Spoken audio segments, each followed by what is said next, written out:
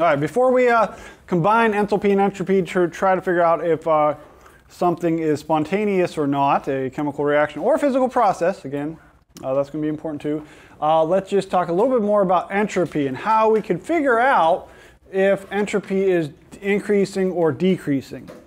So the examples we talked about yesterday are phase changes, right? And that will tend to be true.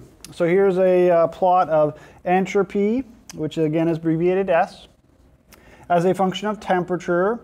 And for thermodynamic properties, we usually use Kelvin. So it's in Kelvin. So you can see that as you go from solid to liquid to gas, the entropy increases. And that is a good rule of thumb. Okay, you got to compare apples to apples. But in general, as you go from solid to liquid to gas, entropy increases.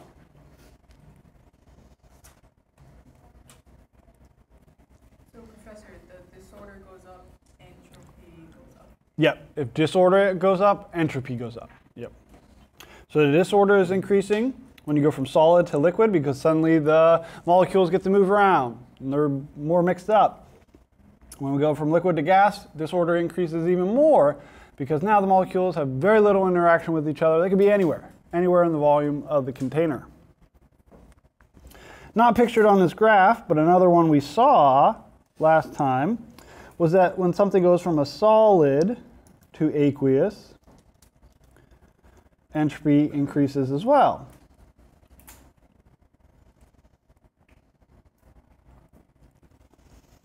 Not only do we go from a ionic compound like sodium chloride, which is a crystal, very ordered structure of all those cations and anions, to aqueous ions swimming around, we're also going from a pure substance to a mixture. And so that's more entropic, more disordered as well. Let's look at what happens when we are just keeping a sample in the same phase. So when we're just talking about, let's say, a solid. What's happening to the entropy as we increase the temperature? So temperature is going up this way. What's going on with the entropy? It goes up, you make a curve. It's going up, yeah. So entropy turns out to increase as we increase temperature. And that's for all three phases. And that's generally going to be true. So if entropy goes up as temperature goes up, what type of relationship is that? Directly proportional. So we could even write that a little bit mathematically. I already used baby blue. Let's go orange. Entropy is proportional to temperature.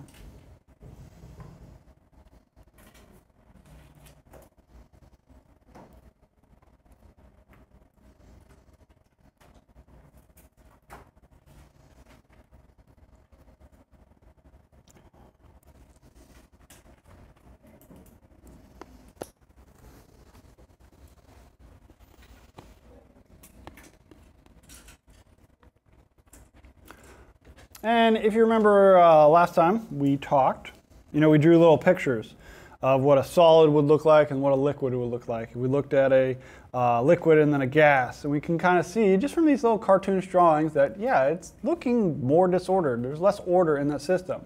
So let's draw two samples of the same thing. All right.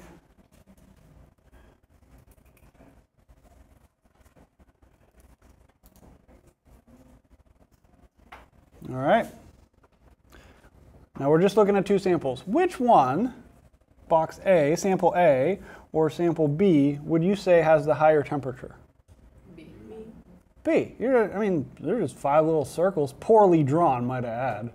Okay, I could have put a lot of effort into those circles. You can tell I'm almost on break. All right.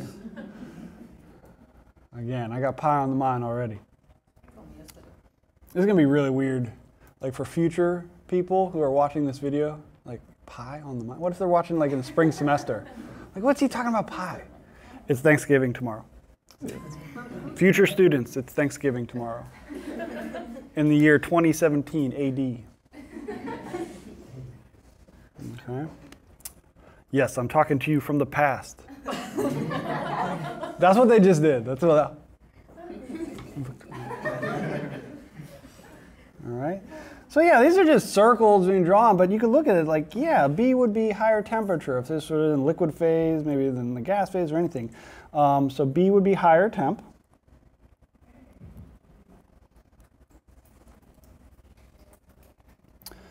Which one has more disorder or higher entropy, A or B? B. Yeah, B. Higher entropy, higher temperature, higher entropy. All right, so here's what I want to do. All right, so let's figure out what happens to the entropy when we change the temperature of a solid 10 degrees. All right, so this is from 0, this is 0 Kelvin, and then of course water freezes or melts at 0 degrees Celsius, so what's that, 273? So this is 273. All right, so this isn't going to be to scale on their scale, but I'll try to keep the distances, the change in temperature, the same here. So let's say I go from 0 to here. This is going to be 10 Kelvin. So I increase the temperature 10 Kelvin. Let's see what happens to the entropy. The entropy goes from here.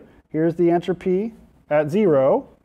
Here's the entropy at 10 Kelvin. So that's going to be like right here. So this is my entropy change when my delta T went up by 10 degrees, 10 Kelvin, from 0 to 10. Now at the higher temperature, the other end of this spectrum, okay, let's say, so is that distance the same as, nope, make it a little bit bigger. Okay, so is this the same as this about? Yeah, that's about. So that's 10 on my axis. So this will be 263 Kelvin to 273. So I increased the same amount of temperature, 10 Kelvin in each case. Let's look at what happened to the entropy. Now 263, the entropy was here. I went up 10 degrees, so the entropy's here. Now, this is where I need a ruler. Oh man. I'll just eyeball it. So there's, need a ruler. Need some of the straight. All right, just do this.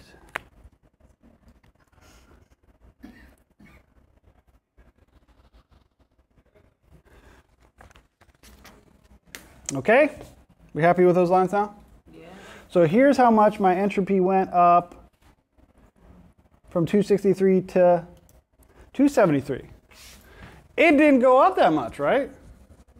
The entropy went up a lot more from 0 to 10 than from 263 to 273. Okay? And we could have just realized that with the slope of this line. What's happening to the slope? It's starting to flatten out. All right? So as the temperature increases, the entropy doesn't increase that much. All right? So entropy increases a lot at lower temperatures and a lot less at higher temperatures. Yes, Edward.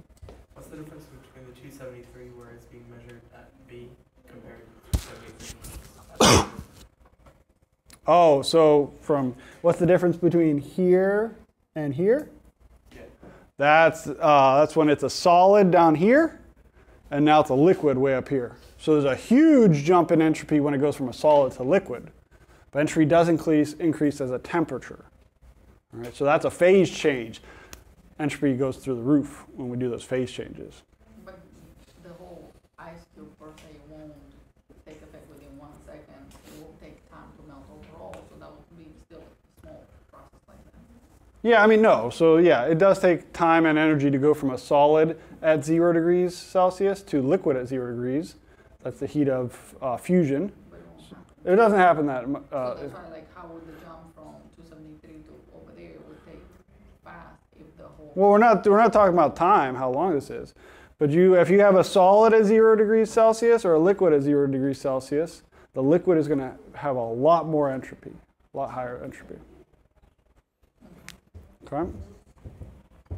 All right, so it turns out that entropy, since entropy doesn't go up as much at higher temperatures, entropy is inversely proportional to the change in temperature, meaning that changes in temperature make a much bigger difference at the lower temperatures than the higher temperatures.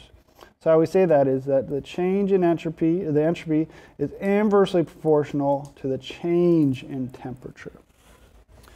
All right, so those are close, but very, very different. Entropy is Entropy is directly proportional to temperature, higher entropy.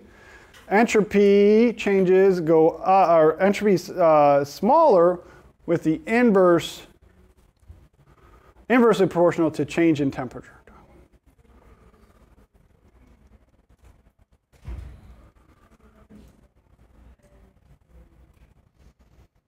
Okay. So the bigger the change in temperature, the smaller. The smaller the change in the entropy.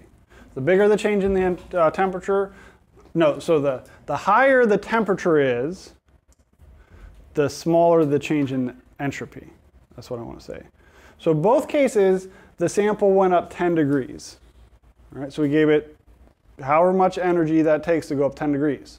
And since it's the solid, it's the same amount of energy. So I'm giving the higher temperature sample, entropy increases less than the lower temperature sample. Its entropy goes up a lot. So basically it matters more to the colder object than it does the hotter object. And there's a good analogy to help you, at least me, hopefully you as well, help you understand this. And you know, we got to just call on our good friend Bill Gates one more time. Okay? So Bill Gates turns out to be a pretty rich guy. He's up here, all right? He's the high temperature sample, so he's got a lot of money, okay? So let's think of somebody with a lot less money. Maybe like your local community college chemistry professor, okay? So I'm down here, okay? Not worth $80 billion. I'm not going to tell you exactly how much I'm worth, but it's not $80 billion, okay? All right? So if you give Bill Gates $20, he's up here, high temperature. Is that going to matter much to Bill Gates? No, it's not going to matter. He already has a lot more money. Now, if you give me $20, is that going to make a big difference to me? Yeah, you better believe it's going to make a big difference. I'm going out to eat. All right, I'm getting some Subway. All right. Yeah, $20 is going to make a bigger difference to me at the lower end of the net worth scale than Bill Gates. So the same thing happens for this, okay? The sample with the lower temperature gaining that amount of heat makes a big difference to it. Whereas the sample at the higher temperature just doesn't matter as much, okay? Now we need to do this because we're going to use it eventually in an equation when we start calculating entropy. That's really why I'm talking about it. But it also explains why how does heat transfer? From the cold object to the hot object, or the hot object to the cold object? Always transfers from the hot object to the cold object. Why can't the cold object give the hot object energy? Okay? It technically can. I mean, a cold molecule can bump into a hot molecule and transfer that energy. But it could. But it turns out that the hot molecule, the hot object, if it gains some heat, its entropy doesn't go up that much. The cold object, if it gains some heat, its entropy is going to go up a lot more, even if we're transferring the same amount of heat. And we are, because if you're looking at a system versus surroundings, law of conservation of energy percent. So the entropy for the cold object goes up a lot. The entropy for the hot object, which lost energy, so it's actually going down in temperature, only lost a little bit of entropy. And what's the second law of thermodynamics? Entropy always increases. So it has to increase. If I transfer heat, that's a change. Entropy has to increase. So the hot object's going to go down a little bit. The cold object's going to go up a lot. Guess what? Entropy increases. So that's why the heat always transfers from the hot to the cold, because it's a net positive in entropy. All right, so that's our relationships for entropy. And specifically, we're going to use these three quite a bit. Entropy increases when you go from solid to liquid to gas. Entropy also increases when you go from solid to aqueous ions, like dissolving. And solubility increases with temperature. Again, we're going to use this in an equation later. So just store that, shelve that somewhere in your brain, but these ones are where we're going to use quite a bit. Actually, let's go back here. That's what I screwed up. I knew I wasn't doing this right. I was saying it and it didn't feel right. All right, I put my deltas in the wrong spot. So the change in entropy is inversely proportional to the temperature. Screwing me up. This is the relationship I want. Entropy is proportional to temperature, but change in entropy is inversely proportional to temperature. That's what I wanted to say there. I think I started thinking about getting 20 bucks. I got excited, my mind was turned off for a second.